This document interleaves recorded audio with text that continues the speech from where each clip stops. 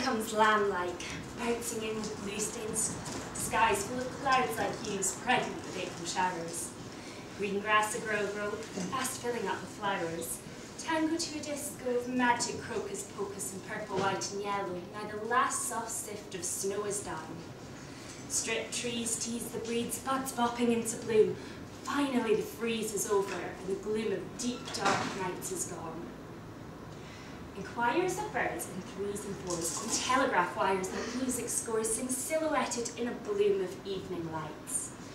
Sharp are the shades of leafy green, fresh emerald and lime, buds bursting hitherto unseen, enriched in height aloft shine. New blues light and airy, pearsall whites and dairy, cows with eyes of gentle brown and warm dark tones of sounds. Lazy grazing on green ground, on and on.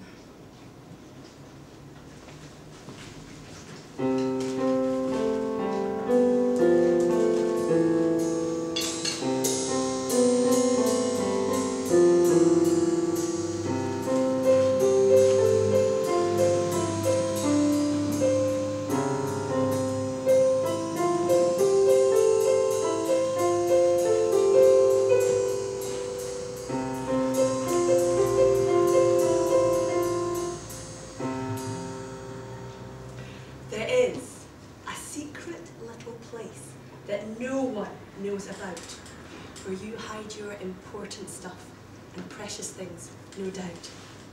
Then, when you need somewhere that's safe to put something you need, in this, the perfect little space, it will be safe indeed. There's such a wealth of treasured things that are collected here. A programme signed by Urquhart. Your daughter's baby hair. Oh. A locket your mother got when she was 21. Your life insurance policy. A drawing by your son. I'll put this somewhere safe. You said somewhere it can't get lost. But now you can't remember where you put it. To your cost. At least you know it's somewhere safe and somewhere in the house. You know you didn't throw it out, and neither did your spouse. Then, when you least expect it, somehow it will appear, arriving back from who knows where to how did it get here?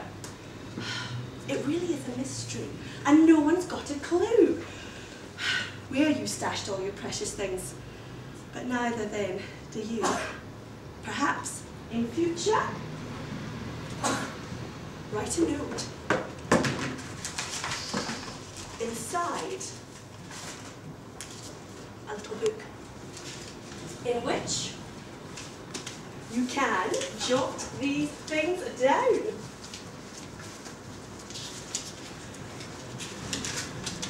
Sneaky.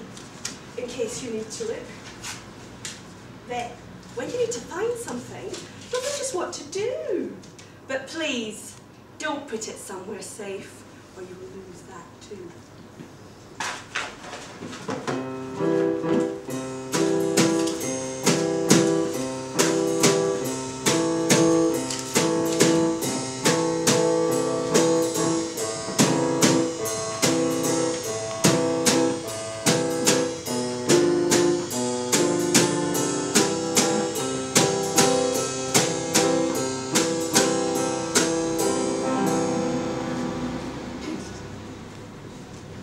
Oh, Simon, you've such wondrous teeth.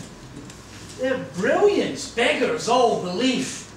And when you smile, your face is beaming, 2 rows of teeth all brightly gleaming. What happened to the ones you had before, when you were just a lad? I wonder if perhaps you dreamed of having perfect teeth that gleamed. Or did they have some misadventures which accounts for your new dentures? But as I look upon your face, your teeth seem somehow out of place. Although they couldn't look much bolder, the mouth they're in seems somewhat older. And though it's true these teeth are smashers, you might have suited older gnashers much better than the ones you've got, in spite of costing such a lot. The ones you have are simply frightening, and much too polite with over-whitening. Oh, let me tell you without malice about the wonderland of Alice, where once there was a Cheshire cat who's famous for a smile like that. And as he smiled, his Cheshire grin would show what mood he might be in. When it was time to go away, he left his smile behind, they say. The rest of him just disappeared, which everybody thought was weird. Perhaps when you get old and faded, and your fans get bored and jaded, and no one's listening to your views, and you're no longer in the news, at least you'll still have pearly whites shining from your mouth like lights. Those things you said might be forgotten, at least your teeth won't be as rotten. And, like the cat whose smile lived on, so will yours when you have gone.